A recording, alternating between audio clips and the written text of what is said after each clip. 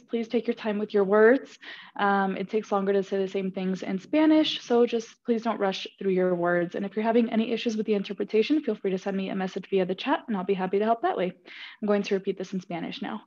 Hola, buenas tardes. Mi nombre es Yasmín. Estoy aquí de parte de la Cooperativa de Lenguaje Comunitaria para facilitar un espacio de justicia de lenguaje.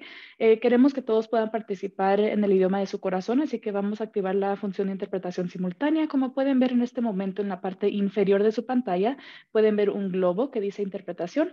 Ahí pueden hacer clic para seleccionar su idioma preferido si no son completamente bilingües en inglés y en español. También les pido que tengan en mente su velocidad y su claridad porque el español es más largo que el inglés, así que tarda más tiempo decir lo mismo.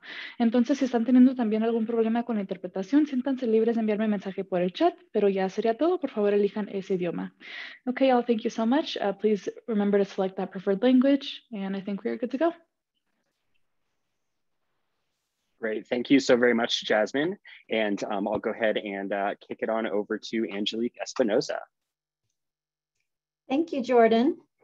I'm Angelique Espinoza. I'm the Policy Director for Good Business Colorado, and I want to welcome all of our attendees. We have quite a few participants on the line today, which is very exciting. I would also like to thank our guests who are here with us today, Rachel West with Senator Bennett's office, and John Conrad and Naveed Parmar with Senator Hickenlooper's office. Naveen, have I said your name correctly? Yeah, thanks, it's Naveen. Thank you very much. And I want to thank Jasmine again for being here and helping to make this webinar available to a broader range of folks. Okay, I would also like to really appreciate our partners who broadcast out this opportunity far and wide. And Jordan, I bet you have the list right off the top of your head. Would you thank our partners properly? Yeah, I absolutely would. And I apologize for skipping over that part. Yeah, you know, it's because of the partner organizations that we're able to work with to really help get this information out, that we're able to host events like this. And so thank you so very much to Adelante Community Development, the Alliance Center, the Black Business Initiative, Business for America, Colorado Black Chamber of Commerce, Colorado Women's Chamber of Commerce, Environmental Entrepreneurs, or E2, the Latino Chamber of Commerce of Boulder County, Local First out in Durango, Metro Deep, Partnership for Community Action, Rocky Mountain Microfinance Institute, Small Business Majority, and Work-Life Partnership. These are all really fantastic organizations, and I just really appreciate the opportunity to work with everyone. So thank you. Thanks very much, Jordan. And thanks to all of those partner organizations. Okay, I think we will go ahead and get started. Just as some big picture context, we are working on two big infrastructure bills, one of which just passed. That's the bipartisan infrastructure bill that contains more traditional roads and bridges types of projects in it. And then we have the second infrastructure bill, if you will, the Build Back Better bill, which contains really the social safety net and the climate action components of the Biden administration's domestic agenda. Now, that bill is not bipartisan. That's going to take all the Democrats and all of the independents to pass, as I understand it. And so a lot of negotiations have been going on to try and reach the place where everyone who needs to vote for the bill in the House and the Senate can get on board. So there are many components in the plan. This, of course, is specifically a business webinar on those issues. So I'm just going to ask Rachel and then John and Naveen to lay out for us what they feel are the salient points for businesses that their senator's office wants to ensure that gets highlighted. So we'll start with Rachel. Sure, thanks, Angelique. Thanks so much for having us. I know I've met with many folks who are participating before. I'm Rachel. I handle economic policy and tax, minus energy credits and trade for Michael Bennet. And so I know, we want to focus on the Build Back Better package today, but just wanted to take a minute, as Angelique said, and highlight a couple of things from the infrastructure package that, as she said, just passed Congress and is now, ready for the president to sign. So the first of these two, big packages, and the two really go hand in hand, but both benefit small businesses directly and indirectly in some really deliberate ways. So the bipartisan infrastructure bill that is ready to become law already, it is estimated to create millions of jobs, high quality, well-paying jobs, and a lot of contracting opportunities for small businesses, and really intended to improve, the aging and outdated infrastructure that we know is really holding back our economy and our businesses and our workers, which should be a real, boost all around to what has been flagging productivity and, lagging efficiencies in our economy. So, as Angelique said, it's not just roads, bridges, and ports. It's also, hard infrastructure broadly defined. So that includes, for example, a big broadband initiative that is based on a bill that my boss put forward, the Bridge Act. And that means, Colorado will have a minimum investment of $100 million to help reach rural areas, to help reach low-income families, and 1.3 million Coloradans will benefit from these additional supports for broadband. And that's really coming at a time when, with businesses struggling to find workers and remote work really still in full swing in a lot of areas and hybrid in others, we think that is really going to go a long way toward helping people get back to work, helping businesses find workers. So I think Naveen and John will be able to talk more about some of the clean energy provisions and other parts of that bipartisan infrastructure package, but just wanted to highlight that, there's already a lot that has gone on in the past several weeks in Congress to get us toward what the president has laid out in his agenda. The second part of that, as Angelique mentioned, is this Build Back Better Act, which is the human infrastructure and the climate provisions. Right now, the framework that has been outlined is about a $1.75 trillion, so significantly smaller than the originally proposed package, but nonetheless, just historic set of investments in human infrastructure and climate. The progress that we have made so far after months of very public negotiations on the Democratic side about that. We do now have a final framework from the White House. The House of Representatives has produced its rule committee print. They plan to pass the bill on November 15th, once the Congressional Budget Office has had a chance to weigh in on the score.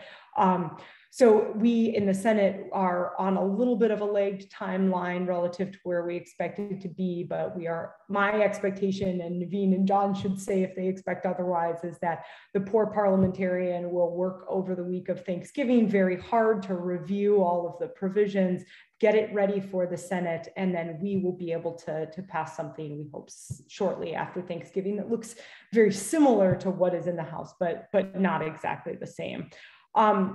So I'll let Naveen and John say more about their bosses' work on the Small Business Committee specifically, but my boss, Michael, is on the Finance Committee, and so just wanted to highlight a few things that are really important for small businesses and workers as part of the work that committee has been doing. As this audience knows better than anybody else, workers, managers, business owners are also their parents, their caregivers. And so one really important thing that this bill does in finance's jurisdiction and in other committees' jurisdictions is to make these historic investments that mean that workers will be able to better manage their responsibilities at work and at home. And we hope that will address some of these issues of workers on the sideline who, due to COVID and caregiving responsibilities, really can't fully rejoin the workforce in the way that they want to at this point. So that those investments include, historic investments in affordable childcare, universal pre-K, home care, paid family leave, all of which will help workers get in and stay in the workforce. And then, a particular priority for my boss, for example, that he's been working on for years is extending this expanded child tax credit from the American Rescue Plan.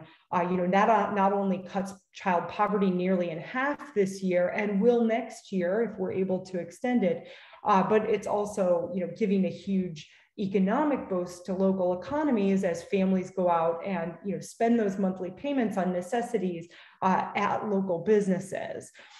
And then secondly, another part of the work that he has done is the expanded earned income tax credit in a bill that he put forward for years with Sherrod Brown that will boost the EITC for low-income workers without children and expand it to younger workers and older workers and help bring back some of those folks into the workforce by sort of making work pay a little bit more for those low-paid workers. And then finally, I think, would be remiss in a Colorado event if we didn't mention a couple of things that include workforce housing, a subject that, both my boss and Senator Hickenlooper are very passionate about finding solutions to. We know businesses in Colorado are struggling to find workers because workers can't afford to live in the communities that they're based in. And so this bill makes historic investments in housing and also boosts the low-income housing tax credit to make sure we can increase supply for low and middle-income workers, housing that they can afford. And then, a second thing that my colleague Suzanne handles, but just want to highlight is huge investments in climate, $555 billion, the biggest investment in our history in mitigating, preventing climate change from further worsening. So this bill creates new and expands existing, green energy and clean energy credits, energy efficiency tax credits. And will help us prevent and mitigate the damage from natural disasters. Finally, I'm happy to talk more in Q&A about some of the revenue raisers, but I would say a key thing that we are looking for in our search for how to pay for this package has been not only making our tax code fairer and more equitable and more just, but also leveling the playing field between a lot of small businesses that are paying their fair share in taxes and large corporations, multinational corporations that have ways that they can easily avoid a tax bill. So with that, I'll turn over to Naveen and to John to talk about some of the small business committee work that their boss is doing. Thanks, Rachel. Hopefully folks can hear me okay. I want to start with some of the things you started with, Rachel, on the bipartisan infrastructure package. Prior to my time with the senator, I spent 2 years as the general counsel for the Committee on Small Business, and we did a lot of work on trying to get an infrastructure package passed. We talked to a lot of small businesses. We talked to retailers and restaurants and hoteliers and truckers and everybody across the board on how they, for years and years, had wanted to get a infrastructure package done because it would benefit small businesses and the economy writ large. And as Rachel mentioned, as of last weekend, that bill got across the finish line, and we think there's some really good things in there, both obviously for Colorado in terms of $3.7 billion for roads and $225 billion for bridge replacement and repairs, and $100 million to expand internet access. So we know how important that is for small businesses. Yeah. You've gotten, there you go. I got to do this thing. Yeah, okay, I'll do this thing for broadband.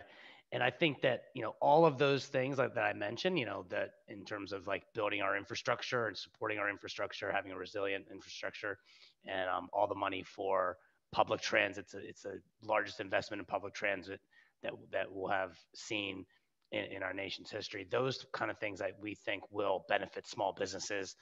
It'll make it easier for those businesses to receive goods and transport goods. And one of those things along those lines that my boss definitely led on was expanding the amount to boost clean energy and have more clean was the Recharge Act, which would just basically allow for more clean energy cars to, electrical vehicles to recharge as they're moving around the country, and it promotes affordable and equitable EV charging, and also reduces costs for electrical vehicles, just to be able to transport, again, goods and services. So we're really part of that Recharge Act, and it does a couple of things. Again, supports the clean energy economy, some good paying jobs, and also will mitigate the impacts of climate change. So I did want to, as Rachel mentioned, start with the infrastructure package that we just passed. Did want to also mention it's fully paid for. Won't be raising any taxes on small businesses at all. So we think we're really proud of that effect as well. On the moving to the Build Back Better, really excited about some of the things in the small business space. One of the big things that the boss has always talked about as a former small business owner is access to capital. That, again, I mentioned I spent a couple of years with the Committee on Small Business on the House side. We talked about two general concepts, or the boss thinks about supporting small businesses from the federal perspective in two sort of frameworks, which is access to capital and access to customers, right? Like if you need both of those to make things work. You can have a great idea, and he went through a number of banks and lending institutions before he started WinCoop, and he was turned down by all of them, and he eventually ended up getting an SBA loan to help support his business as well. So I think that there's things in the Build Back Better agenda and that we have a little bit of a footprint in. We have an access to capital bill, what's called the micro SBIC program, which is a public-private partnership between venture capital investment managers, who are then able to access some seed money from SBA to make loans to small businesses. We think it's a great program. We think that program, however, like many government programs, can be improved.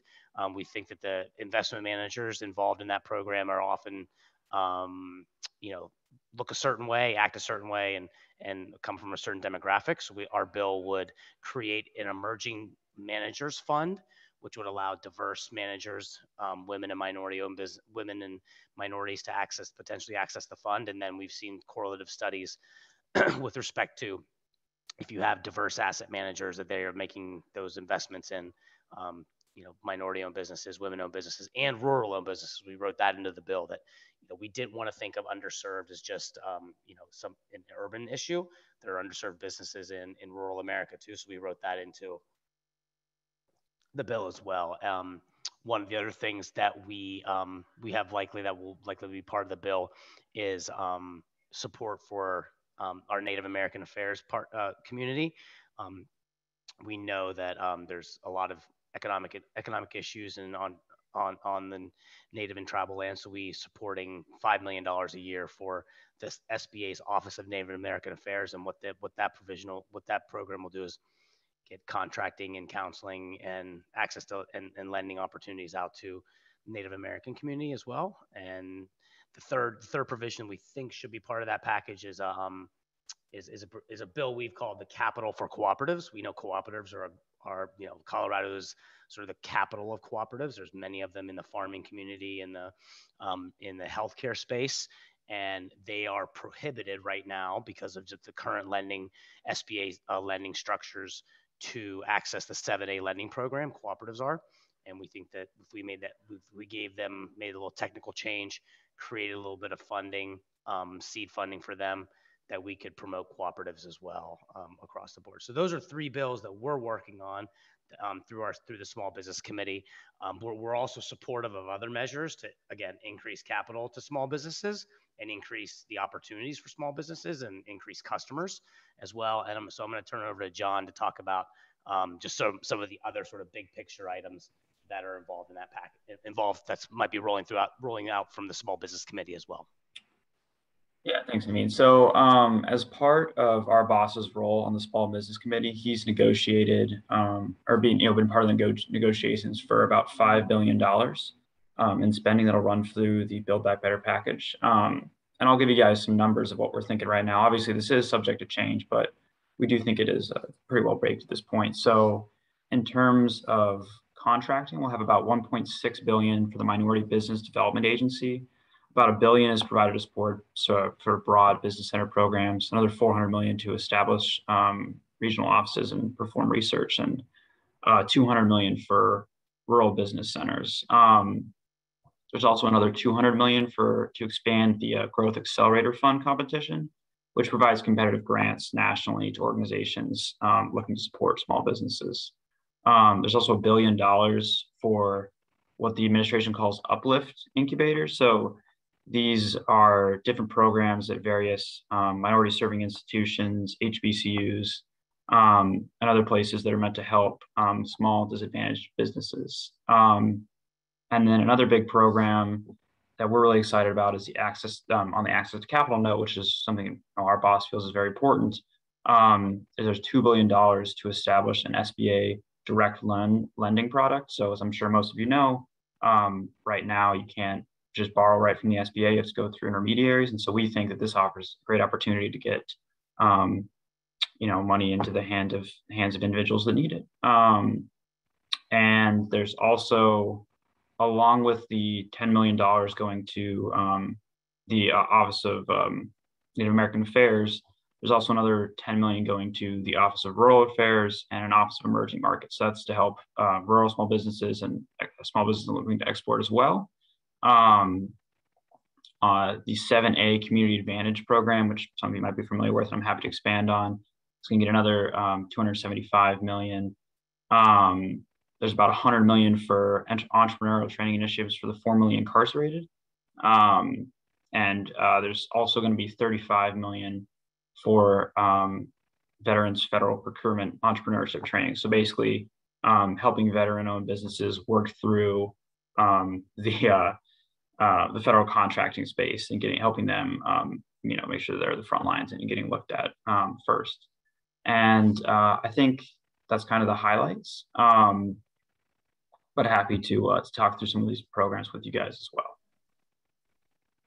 If I just add one thing to what John said, or he did a great job sort of outlining those programs in that we're thinking of in the small business committee space. The one I would want to put a finer point on is that the $2 billion he mentioned for the small business direct lending program, that is a real sea change in how the SBA operates. As some of you may know, John mentioned, most small businesses operate through intermediaries and go to banks, but we think that's great for some small businesses. And the small business, the sort of SBA has always, I think, been thought of as a lender of last resort. You go to your credit union, and then you go to your CDFI, and then you start looking at your credit card, and then you go to the SBA. You have to meet that credit elsewhere test that is very, very hard to meet. And then you do that, and then you can maybe get a loan from the SBA. We think for a certain percentage of small businesses, for a certain cohort, the ones that are having trouble, that get high interest rates, that don't want to access their credit card, that maybe the SBA could be the very first place that they go to get a direct loan, to get a guarantee, to get a low interest loan to start a business.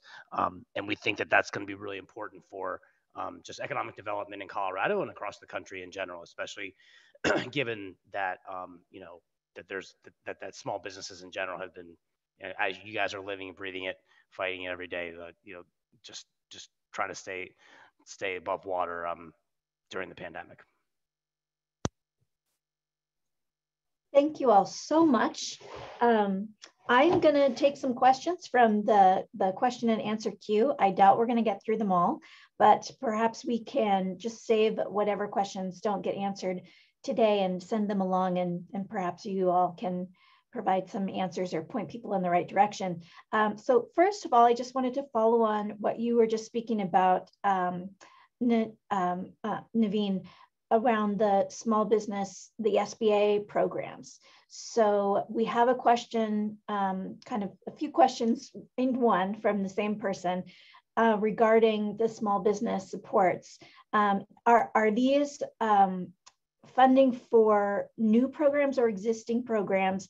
And what other type of small business opportunities do you expect specifically? And related to that, how much of that, the package will come to Denver, Colorado? And I believe right now it's standing at around 1.5 trillion for the overall Build Back Better. So I think some of these are the SBA lending program. Some of them are additions to existing programs, like the Community Advantage program was a pilot program at the SBA. It's been in effect for 3 or 4 years. I don't think it's ever been funded nearly to the tune of $600 million. So that's like, you know, a program that exists at the SBA, and they want to make and they want to expand it a little bit. There's another program, you know, the in terms of like incubators. Sorry, Naveen, can you? Yeah, got it. Incubators and you know, some of the contracting provisions, again, have always existed at the SBA, and they see some success there, so they want to expand those as well. So it's a combination of expanding and creating some new programs. The new program that I would mention on in general that we're supportive of is the access to capital program, the direct lending program. That's something that's new. They used to do that. New being relative, right? So they used to do this back up until 1994. The SBA used to do direct lending, and then for budgetary reasons, President Clinton slashed it. So it's I guess that would be, I guess we can view that as a reincarnation of an old program. So there's that particular provision, and then in terms of new, our what we're calling our micro SBIC bill, or micro small business investing bill. That's a new subset of the overall program. Their overall program is the SBIC program, Small Business Investment Company program, and then, you know, this emerging investor program is new and a subset of that, because we think it can improve and meet a different demographic. And yeah, I think the number is still a little bit TBD, but I think the general rule from what I'm in my 9 months with the senator is that I think it's about, and Rachel can check me here, I think it's Colorado gets about 2% of federal dollars, somewhere along those lines. So whatever the final number sort of lands at, take that number, and I'm the worst at math, and multiply it by 2%, and that's probably a rough guesstimate of how much Colorado should get based on population.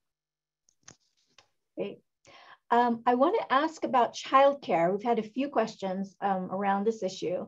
So one of our very first questions is noting that childcare access and affordability are essential for businesses and for the community economic health, retains a strong workforce, supports women's workforce participation, and allows greater economic productivity. And then noted some numbers actually in terms of the lost productivity and wages, because we are in such a crisis of childcare here in Colorado. And if you can even find care, it's you know, $20,000 a year or more for an infant, which is quite a bit. So there was another question regarding childcare that specifically also pertained to the small local sort of co-op type of childcare. And I'm just scrolling to see if I can find that one, because it was a nice specific question.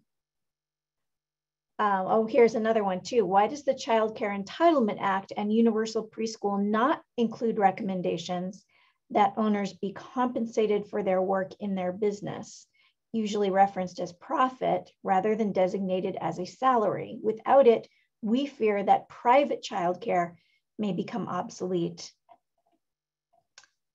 And then finally, specifically in terms of Colorado implementing preschool for all, will the Build Back Better infusion dollars support smaller local private childcare providers who are typically women? Sure, I can take a first crack here at describing some of the provisions, with the caveat that I am not our child care expert. Senate offices are pretty large, so I have a colleague who is sort of full-time on education and and early childhood issues. So you can blame me if you get misinformation from me, tell Donnie. But so I'll have to get back on this, on the very specific question about, owners being compensated. That's one that I'll, need to take a note on and get back to you, because I don't want to misspeak there on how that would work, but want to take that concern very seriously on the details. In general, what this bill does is it would basically create a system such that a family of 4 that's making under about $300,000 a year would pay for childcare only on a sliding scale with relation to their income, and that amount that they pay would be capped at a maximum of 7% of income. So to that example of it costs $20,000 in parts of Colorado to put an infant in childcare, that would be both taken on a sliding scale with the family's income, so reduced for low and middle income families, and capped for most families. So it would really make childcare significantly more affordable. And that's for families who are already working, in recognition of the fact that what's keeping many families from getting into the workforce, particularly women who may not have a co-parent in the home, is that they don't already have childcare. So in recognition of that, for families making up to 2.5% of median income in the state, a family is a parent is looking for work or in an education or training program that's going to get them into a better job, they would also be subject to that sliding scale for income-based payment and capped at 7%. So should really help address some of the severe problems we see employers are seeing in not having the volume of workers coming in the door or being able to keep those workers. So it really does mean that 9 out of 10 families with young kids would be covered under this bill, just because of because of how far and how low it goes, up and down the income scale. The money would go to states, so it would largely come to Colorado through an increase in the allotment of their child care and development block grant. And states are required to use that money, not only to subsidize childcare for families by reimbursing them for what they spend, but also to increase the supply of high quality childcare. So they are required to use 1/4 of the funds that they receive to increase supply and build quality. In addition to that, to providing those subsidies and to standing up the infrastructure to do this on a wide scale. And after 2025, it puts in place a federal state cost sharing structure that is somewhat similar to Medicaid, where the federal government would cover 90% of the cost, and states' costs would sort of phase in. And it also, on the side, expands existing programs and capabilities that states have, including, Head Start and grants to low-income families seeking childcare. So really robust and really important, I think, part of the Build Back Better Act. And happy to follow up on the very specific questions that are asked in the chat. Naveen and John, you should feel free to chime in too.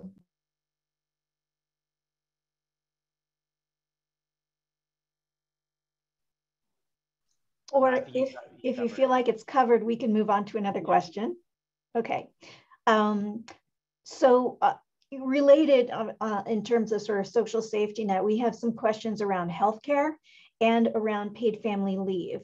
So in terms of healthcare, it's very difficult for small businesses to compete with larger businesses that can afford to provide healthcare benefits for their employees. We just passed here in the state the Colorado option, which includes small group plans. But is there anything in the Build Back Better plan that it will help small businesses be able to provide healthcare, or that even will help them to get healthcare entrepreneurs for themselves as well as their employees. And I'll let Naveen and John speak to that if they can from their bosses sits on the help committee. I unfortunately I'm not qualified to speak to the healthcare provisions. And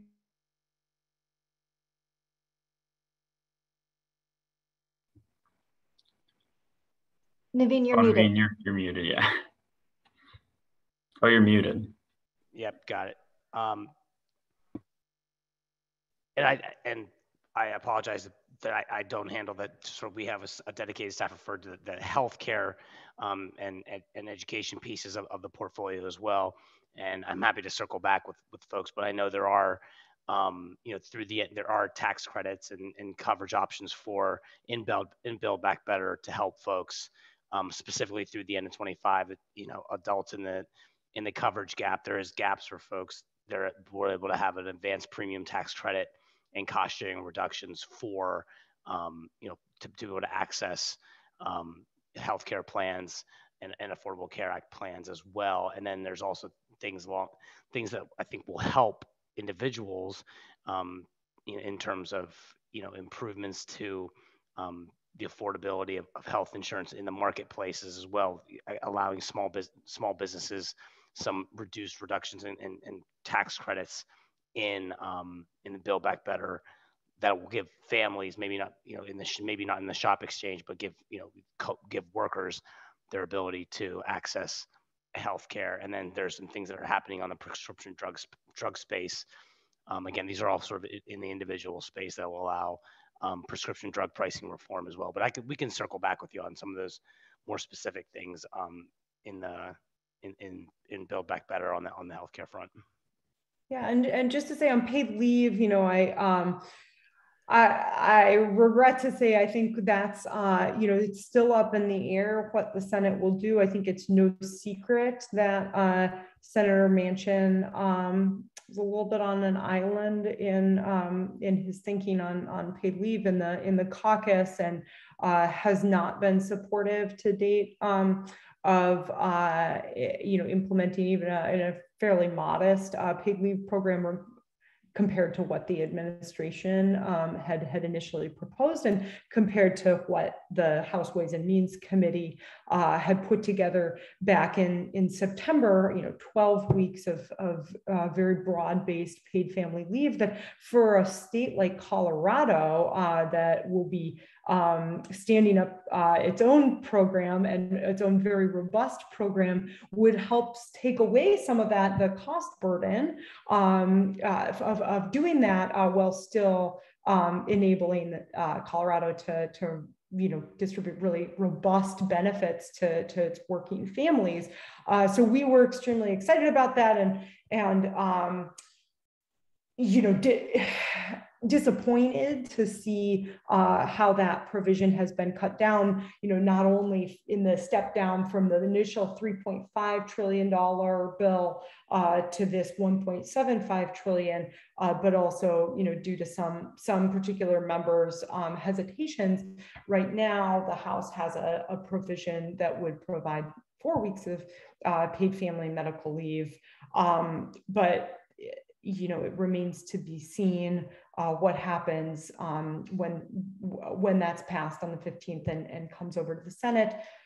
There may be some problems with Senate rules, the Byrd rule with that program, but on the whole, the major hurdle that we face is that some members are not convinced that needs to be in the package. So I think, from the Finance Committee perspective, we're very hopeful, but very uncertain that will stay in the package at this point. But just like childcare, it is tremendously important as a way to get families into the workforce and to keep them there, and to take some burden off of businesses that we know want to provide robust options for their workers, but aren't able to do so without some help and security. Mm-hmm. So I just wanted to read a couple of comments for y'all to take back to your bosses. Thank you. I think you've kind of given us a good, as much answer as you can. But one of the folks on the call just wants us to remember that reimbursements for healthcare require families to have upfront money and wait to get it back. And, you know, as we know, some very large percentage of Coloradans don't have even $400 for any kind of an emergency, whether it's a health emergency or a car emergency. So, you know, if that's something that I think really needs to be, well, that this person says needs to be rethought. Additionally, we have a greeting card sending service, woman-owned small business on the line. And she just wants to reiterate that paid leave helps businesses like hers retain employees while freeing up payroll for substitute coverage until the employee returns. And we know that retention is higher from states that have public paid leave. So that's something that, of course, you know, Good Business Colorado was in the forefront of passing that bill in Colorado. It's hugely important to our members. And we really want to support trying to keep that in the package and, you know, leaning on whoever you got to lean on to make it work. Yeah, and I would just say, you know, greatly appreciative to all of those comments. We'll take them back to our bosses. When we talked to the finance committee staff, you know, months ago now about how what they're planning would interact with Colorado's paid leave program. You know, they are thinking of that program as which, according to the Department of Labor, is on track in terms of timing. They are thinking of that as one of the most robust efforts in the country and a model program. So A, congratulations to Colorado, hats off. But B, you know, that's really what they are shooting for in building the framework for a national policy. So that's great to hear. I'm going to move to climate. We've got a lot of other questions that pertain to some of the things that we've talked about, but I want to make sure that we get to the climate issues, which are also so incredibly important to our membership. So I'm going to start with a question from Susan Nadell from E2, if I can find it. Scrolling. There we go. Could you talk about the domestic content requirements in Build Back Better? Will it take time for it will take time, rather, for US manufacturing to ramp up and become competitive. How does the domestic content equitably manage that transition and not slow down our transition to renewable energy? And Naveen, John, are you guys equipped to speak to the climate provisions? Oh, you're on mute. That's one we may have to take back to our team in terms. It seems a very, very specific question. I think the one thing we can say is that, you know, the infrastructure package, you know, did have a lot of climate provisions in it, and you know we're supportive of those. I mentioned the Recharge Act, and then you know the climate provisions in Build Back Better is another historic investment of $550 billion or so for that. For those provisions, the clean energy tax credits, I think, are really important from our perspective as well. So, but you know, again, for that very specific question, I'll probably just circle back with you. Okay, we do have another specific question from a solar provider, Jason Sharp with Namaste. Very excited about Build Back Better, applaud the unprecedented funding to support mitigating climate change, and thanks you for your hard work. He just notes that 80% of jobs in the solar industry are from distributed energy projects that small businesses build. And the provision for refundability of the solar ITC for 25D projects, which are the residential projects, is currently not scheduled to start until 2024. Is it possible to bring this online sooner? They're excited about encouraging domestic manufacturing of solar modules. And it seems like maybe having this excluded could be an oversight. Could it be included for 25D projects? So that's something that, feedback that I can take to our energy staffer and, communicate with the committee about. I know that the reality of, how a lot of these provisions are structured is unfortunately like constrained by the amount of funding that we have available in this bill to spend on them. And then in some cases, of course, it's a practical consideration of how long it takes to sort of ramp up the infrastructure or the changes that IRS would need to make on tax provisions. But that is feedback that, well, again, I am not qualified to respond to it, that I can take back and not only find out the answer to, but also to say a little bit of a push that if we are able to move up the timeline, that's something that our offices should be thinking about. Great. So, and just one more that we've got that's a little broader on clean energy. What are the programs that'll open doors for small businesses to participate in the clean energy industry? It's an expensive industry to break into. And because it's new, it also has a lot of risk involved. And, I would broaden this question in some degree to say, what provisions of Build Back Better promote economic opportunity for entrepreneurs and small businesses? I think there's a couple areas that in the clean energy space, the tax credits are there, and I'll let Rachel talk a little bit more about those. If she wants about $320 billion worth of tax credits for residential clean energy transmission, clean energy manufacturing, et cetera. But I will say there's also $20 billion that we're thinking about in terms of providing incentives for the government to be the purchaser of next generation technologies and clean construction materials, because it's not only it's a public sector and a private sector priority to have climate change and clean energy, to support clean energy. And I think, as small businesses know, that 25% of all federal contracts are supposed to go to small businesses. So if that 20 billion, theoretically 25% of that should be going to small businesses, and within those subsets to minority-owned businesses, to women-owned businesses, and to veteran-owned businesses. So we think there's an opportunity there for the federal government to create a market, and then to also to engage with small businesses in that regard in the clean energy space. And I'll say and John mentioned some of the other things that are happening in the small business space, like on the there's $1 billion, which is the expanding the growth accelerator fund competition program in the SBA, which provides competitive grants to organizations providing in a variety of industries. A lot of those industries, a lot of those $1 billion grants, or that $1 billion, a lot of those grants are specifically for new emerging industries, new emerging technologies, healthcare, energy, technology, et cetera. So I think there's a couple different places where if and when it gets passed, we'll have some marketing to do, and we'll need your help to do that. Okay, and one final follow-on for the climate issue, and this is a little bit in the weeds, but I think it's important for your bosses to be aware of as they're crafting the legislation that moves the solar industry forward.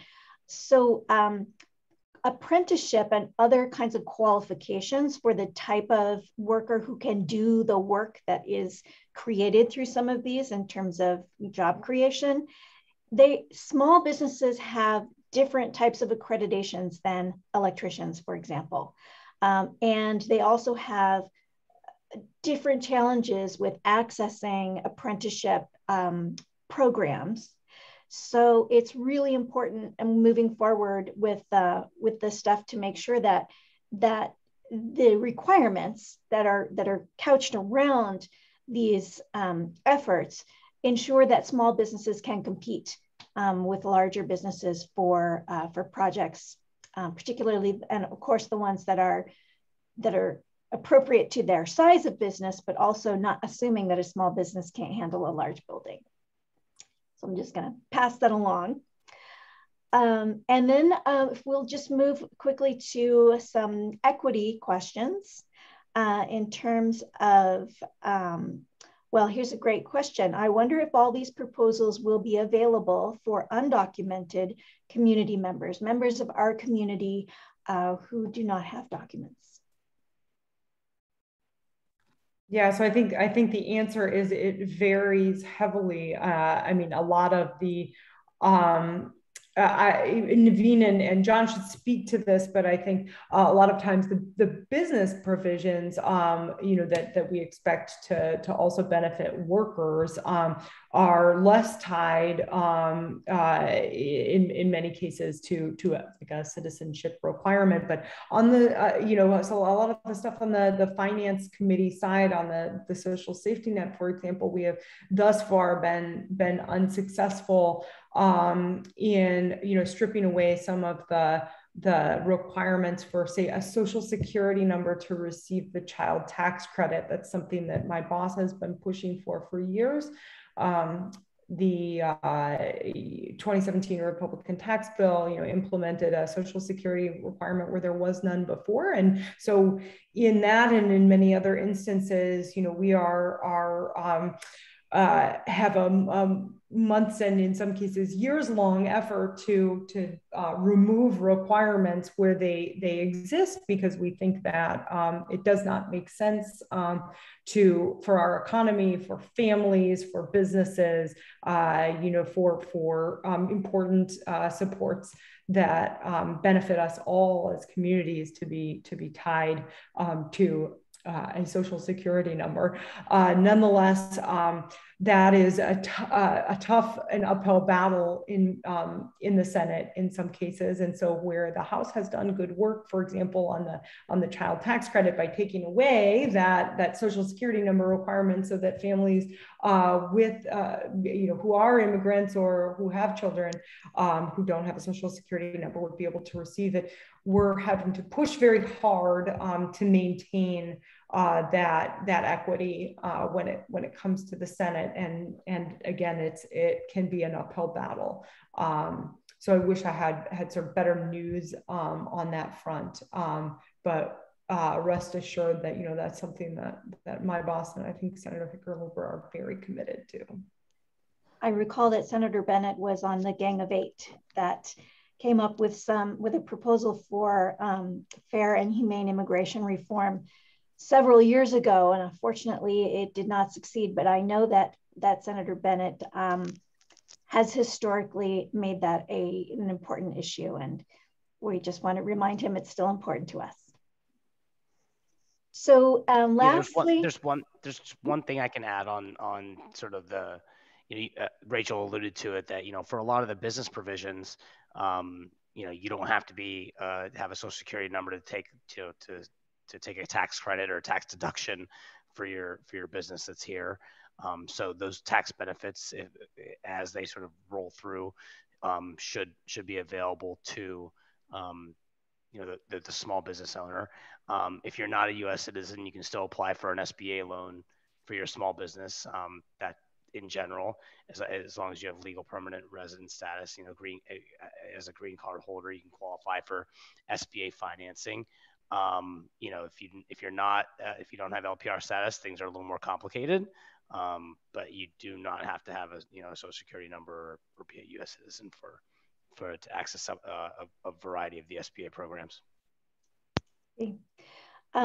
I'm going to run over just a little bit and make sure that my thank yous are really quick. So in just 1 minute or two, how will dollars be invested in new small businesses? Is there a focus on better supporting women and BIPOC businesses? And a similar question, are there provisions to build capacity of minority-owned business? How is it structured and accessed? And what conversations are happening around how partners, like the ones that are our partners for this call, get people here can collectively access or individually as an organization? So I can take a stab at the first piece. I think yes. Those getting women and minority-owned businesses and BIPOC businesses involved or more involved in the economy is something the Senator Hickenlooper and Senator Bennet are really support. I'll go back to our bill. I'll go back to our micro SBIC bill, which is that public-private partnership that has venture investment managers making funding available to to small businesses, and again, when those fund managers look look like America and look diverse, then they tend to make investments in the broad section and cross section of America. So we think that's one area. The one area that's also being considered in the small business space is what we're calling an uplift. It's a new program. We should have mentioned it earlier, which is an Uplift Accelerator program, and it's establishing a network of government contracting incubators at historically Black colleges and minority serving institutions. So basically, it would be the SBA and the federal government would be going into these HBCUs, talking with them, talking to those entrepreneurs, and making sure that there's a network of those businesses that are connected to those colleges have access to federal contracts and have access to incubator programs, grant programs, SBA lending programs to uplift those BIPOC communities as well. Thank you so much for that. Go ahead, John. I'd also say too, I mean, so we have about at present $1.6 billion. And this is, goes along with what Naveen was just mentioning. That's more than a quarter of the $5 billion total is dedicated to the Minority Business Development Agency, which would help, these sorts of people. And I think also if you look, I mean, it's our jobs, right, to look through the legislation, but, a lot of it is, it's almost entirely throughout the bill is dedicated towards helping, women-owned businesses. And even if it's not explicit in the statute itself, like the enhanced use of defense production might not have that, it's not in the title of it, and the $100 billion going to that, but it is still mentioned throughout. And so I think it is a really, it's definitely a priority for the small business development, or small business committee, and definitely our boss in particular, given, his stance and the bills he's put forward. So, yeah. All right, thank you. So we're going to have to wrap, but I wish we had another half hour or so with you. We will forward you all of the comments and questions, and hopefully we can get some answers to that. Just want to reiterate how important some of the things we've talked about are to us today as you carry it back, and the senator negotiates with other senators on what stays in and how they can get a bill across the finish line with all the things in it that it needs. Thank you, Rachel. Thank you, Naveen. Thank you, John. Thanks to the senators, Bennet and Hickenlooper, for their openness to us. Thanks to all of the folks who tuned in today. We just had a lot of great questions and thoughtful comments. I want to thank everyone who participated today. It's been really good. This is how it works. This is how we make the sausage work for us.